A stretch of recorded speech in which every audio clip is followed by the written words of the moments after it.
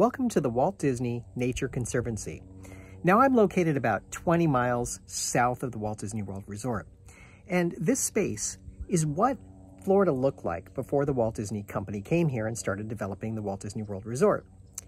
And the Disney Company made a commitment to the state of Florida that they would preserve some amount of wetland, some natural habitat, as a part of their Nature Conservancy. So they've contributed greatly to this as a result of being able to build those giant theme parks that you see at the Walt Disney World Resort. So this is the result of part of the Nature Conservancy. It's really kind of interesting. It's really far off the beaten path. You have to want to get here in order to get here. You have to drive a ways, and it's a lot of side streets and roundabouts and different places that you come to get here, but it's well worth it. It's natural Florida. It's the place you come when you really want to experience what Florida used to be.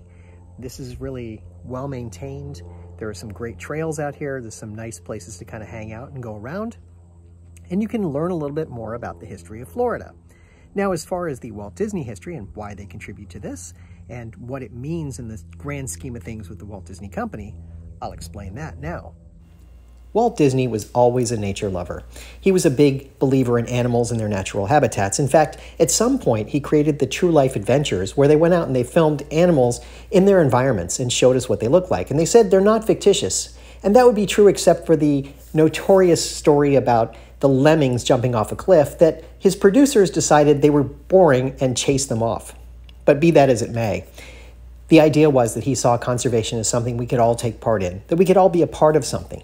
And so he used that as part of his lore and some of the things he was doing behind the scenes to think about how we interact with nature. Then in the 1990s, the Disney Company started using Timon and Pumbaa, fresh off of their success in The Lion King, to promote this idea of safety smart, which was really about conservation, reducing, reusing, and recycling, and really produced a lot of content around that in and around the Walt Disney World Resort.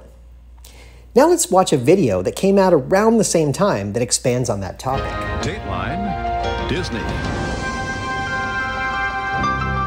It is going to be the biggest and most ambitious theme park that we have ever built.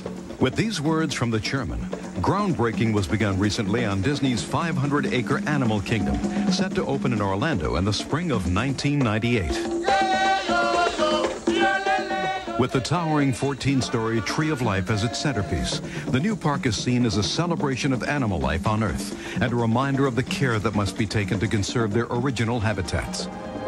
Among the many environmental organizations that have contributed to the park's design is Conservation International, a group dedicated to conserving the Earth's living natural heritage. Our mission is very, very simple. It's to preserve the Earth's biological diversity and to demonstrate that human society and nature can live harmoniously. In order to be successful in our conservation objectives, we very much believe that we have to get the word out to the broadest possible public.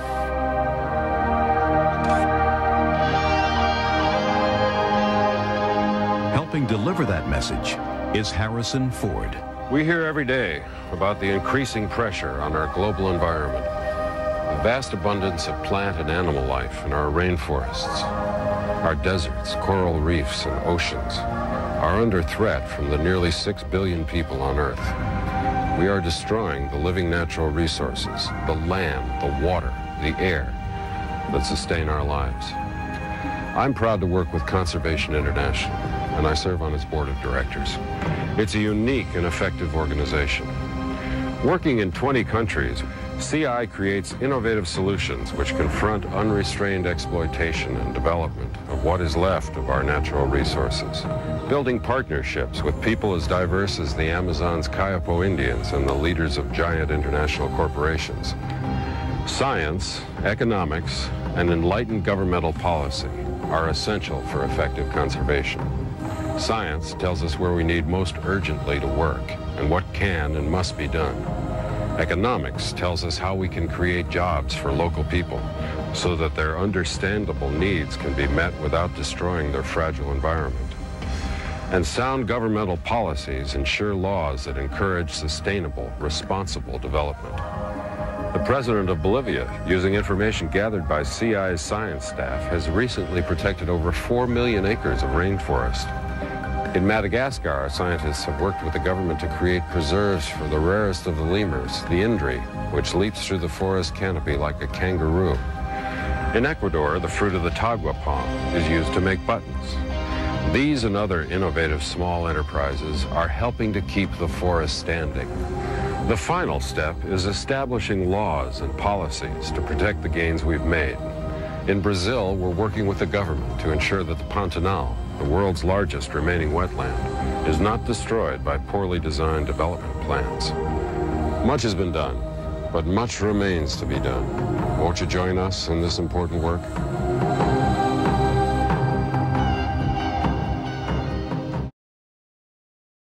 I have to admit, seeing Harrison Ford with a mustache is kind of funny.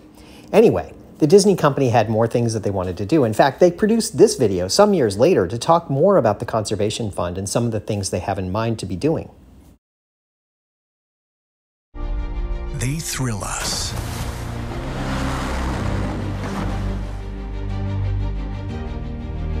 Make us laugh. And make us cry. They make us think. She's beautiful. Inspire us. And teach us. Most importantly, they connect us to the world of nature. And right now, more than ever, they need us.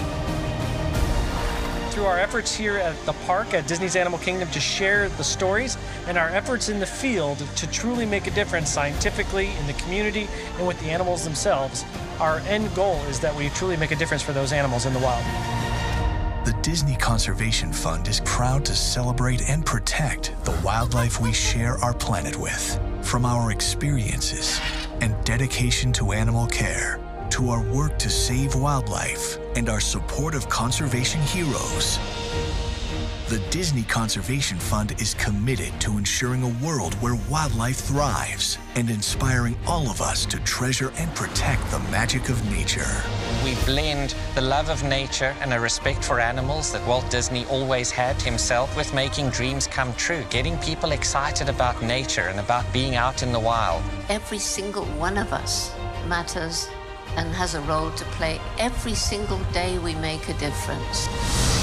Let's learn to live in peace and harmony between nations, cultures, religions, and between us and Mother Nature. At Disney, we're not just talking about helping the animals that share our planet. We're doing something about it.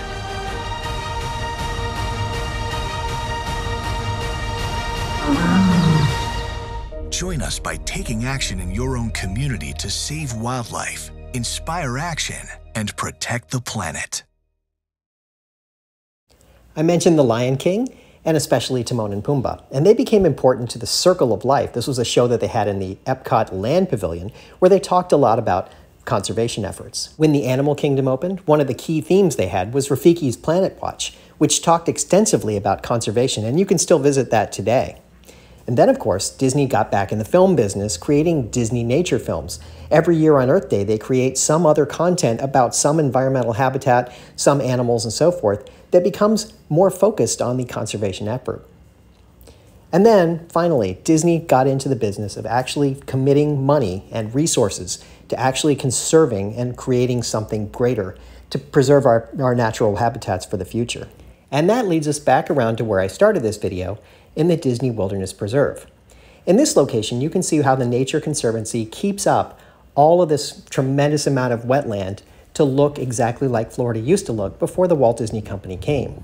You can walk through it, you can walk on a lot of trails and see what Florida used to look like. So this is what the Walt Disney World Resort mostly looked like before the Disney Company came and started developing the theme parks. Don't believe me?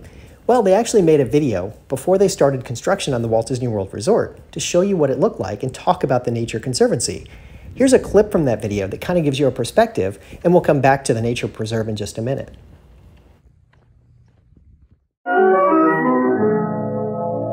Conservation was always part of Walt Disney's plan, and much of the property will be left in its original state, preserved for all future time as a wildlife sanctuary.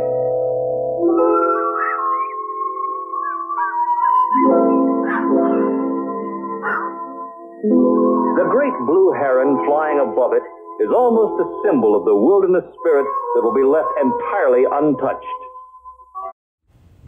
So as you take a walk through the Disney Wilderness Preserve, you can see a lot of the animals as they originally existed. Some of the animals that you saw in that video are here. You see the giant blue heron, ospreys, eagles, sometimes otters and other land-dwelling creatures. You'll see them around in the areas as you walk through. It's a really fascinating place to kind of explore nature a little bit and get that feeling off the beaten path of what Disney World used to be. This is what Florida looked like before the Disney company came to town. And I just found it really interesting to actually walk along and see it because it really is pretty remarkable how this all looks. I mean, you just look at it and you see these preserves and you think to yourself, this is what it's really all about. This is where we came from.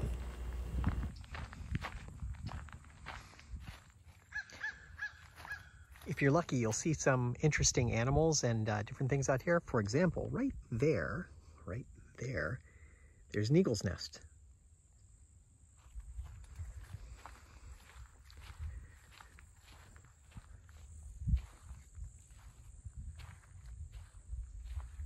Talk about your basic idea of listen to the land. Just listen. This is nature calling.